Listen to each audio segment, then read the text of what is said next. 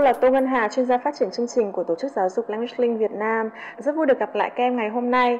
Hôm nay chúng ta sẽ tiếp tục nghe thêm một số bí quyết để giúp các em có thể làm bài thi hiệu quả cho vòng 1 của kỳ thi Olympic tiếng Anh tiểu học.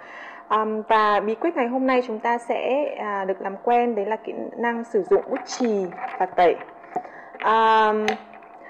Đây là một kỹ năng rất là đơn giản nhưng mà lại vô cùng quan trọng để giúp các em có thể tiết kiệm được thời gian khi làm bài thi trắc nghiệm.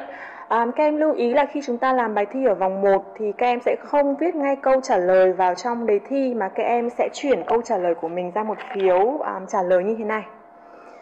Và các em sẽ sử dụng bút chì, vì thế khi mà đi thi các em nên mang một vài chiếc bút chì, để khi một chiếc bút chì của chúng ta gãy thì mình sẽ có những chiếc bút chì khác để mình có thể thay thế. Và các em nên sử dụng bút chì 2B, và mình đã được bút chì 2B được gọt sẵn như thế này, nhưng mà không quá nhọn, để khi mình tô vào phiếu trả lời thì mình có thể tô nhanh và đủ đậm. Cùng với bút chì thì khi đi thi các em nên sử dụng cả tẩy nữa. Và khi làm bài thì chúng ta sẽ dùng một tay cầm tẩy, một tay cầm bút chì, và khi mà mình làm sai thì mình có thể tẩy ngay.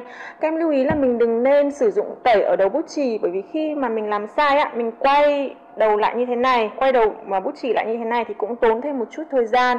Và trong bài thi trắc nghiệm thì việc tiết kiệm thời gian là một trong những bí quyết rất quan trọng để quyết định thành công. Cô hy vọng với những chia sẻ trên của cô thì các em sẽ tự tin và đạt điểm cao trong bài thi trắc nghiệm tiếng Anh.